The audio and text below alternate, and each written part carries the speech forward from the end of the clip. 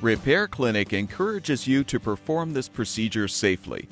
In this video, we will show one or more of these icons to alert you when to use caution.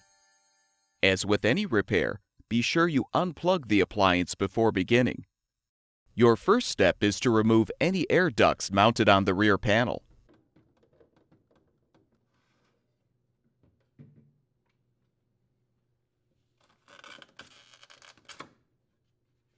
Next, remove the screws to release the panel itself.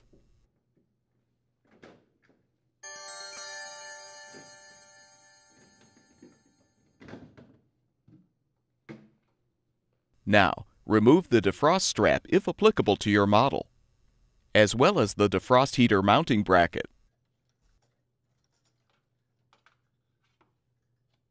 Depress the tabs to release the old defrost heater and shield if your model has one.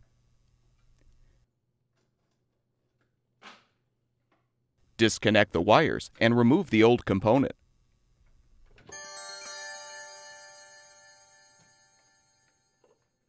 You're now ready to install the new defrost heater. Connect the wires.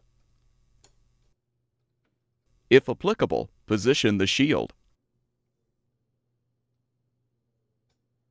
And install the new heater by sliding it into the slots in the evaporator.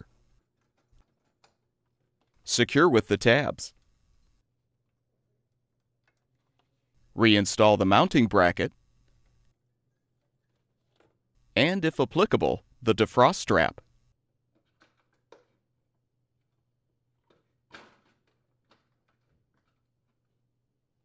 Reinstall the rear panel and secure the screws.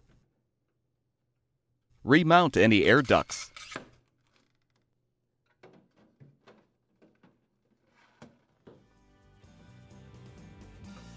You're now ready to plug the appliance back in to make sure it's functioning properly.